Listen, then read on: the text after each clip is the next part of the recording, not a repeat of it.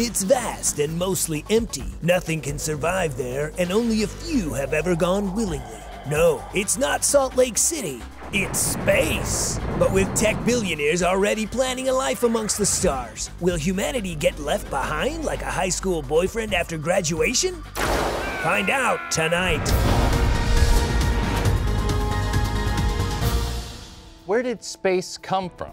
According to God, the universe began around 7,000 years ago, but some scientists claim otherwise. Now, corporations have their eye on the sky as the next center for business. But, like a new stepmom, can we trust something so cold and unforgiving? We wanted to hear from average people if they would prefer a life amongst the stars. So we took our new space-themed news van out to the streets and invited anyone to come inside to tell us what they think. So, excuse me, sir. Would you like to talk about deep space on our Big Bang bus? Sir. Oh, excuse me, ma'am. Would you like to get on the Big Bang bus? Would your child like to be on the Big Bang bus? People were a little camera shy at first, but once we offered a little incentive, they couldn't wait to talk about space. So what excites you most about being an astronaut? You know, I've been a pizza man, a cable repair man, a teacher giving out extra credit, so astronaut is a perfect opportunity for me. But you're not afraid of being sucked out? No, it's the best part. So how do you feel about deep space? I mean, I love it deep. The deeper the better. I know getting there can be difficult, and it seems like rockets just keep getting bigger and bigger every year. Well, if your rocket's big enough, it really shouldn't be an issue getting there at all. How do you feel about being strapped in? You know, bring on the straps. Chains, leather, rope, it's all good. So what scares you most about this endeavor? Losing thrust. Re-entry. Anal prolapse. And aliens. Well, there you have it. Average citizens seem to be bursting to go into outer space. It looks like people will just keep coming and coming. Space. Is it actually dangerous for civilians? With me to debate the morality of sending his employees into space is mining company's CEO, Mr. Lloyd Clement, and arguing against him is NASA scientist Dr. Tracy Brighton. Look, I think there is a world of resources up there, and I've got a ragtag crew of miners ready to sail out there and drill into an asteroid. I mean, what could go wrong?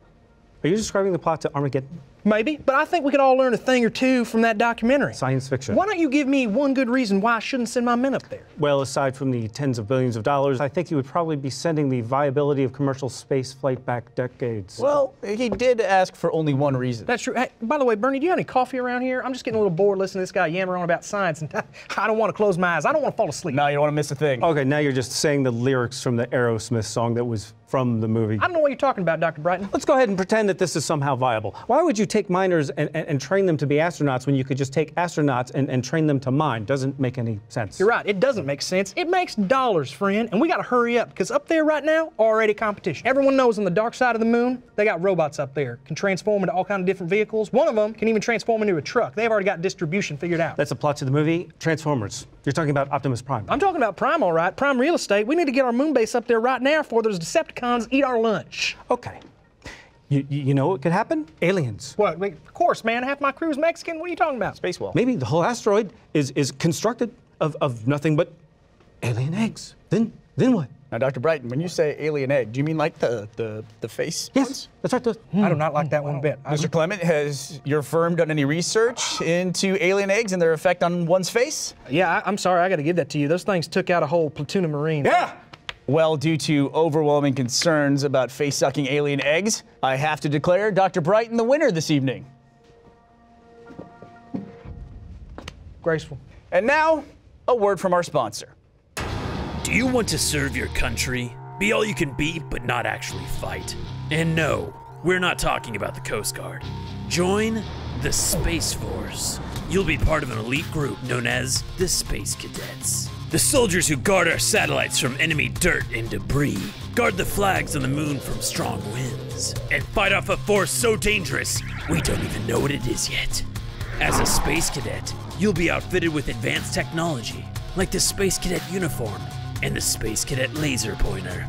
And you'll get the training you need to be in the best shape of your life. Drop down and give me 20 space push-ups, you space maggot! In space. So are you ready to earn money for a degree from the most prestigious community college in Detroit? Sign up now. Space Force. an army of none. Since we'll all undoubtedly be living in a colony on Mars soon, we brought in lifestyle expert Rowena Fowler, who's going to give us some tips on how to cope with life in the cold, dark abyss of space. Well, thank you for having me. You know, when you're sick and tired of listening to the humming of those engines, we actually have a noise generator to recreate that feeling that you're back at home. Okay. So this is NeighborBot. We'll recreate that sound. Yeah, it's like your neighbors are having sex, but they're muffled through the wall. There's also the pet with separation anxiety. Oh yeah, it's that dog that you just wish you could put some antifreeze in its dog food so it would be quiet and let you sleep. I haven't done it, I haven't done it. And it also has a domestic argument. Ooh. Heartbreaking and beautiful. Reminds me of being a child at home and trying to go to bed, but hearing mom and dad, and yeah. Yes, same. Oh, ooh, it's escalating. I Someone know. better call the cops. I don't want to turn it off. Wow, it's amazing how depressed we're gonna be in space, just like here on Earth. Yes. Yeah.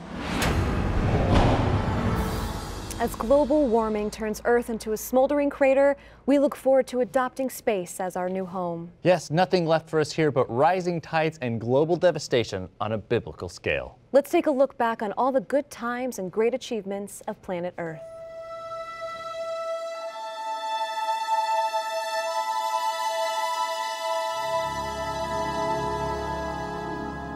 Thanks for everything, planet Earth, and good night. Thanks for watching Get Fact. Please hit the like button and subscribe and watch more videos down below. And if you know someone who needs to join the Space Force, hit the share button and share this video with them. We need everyone.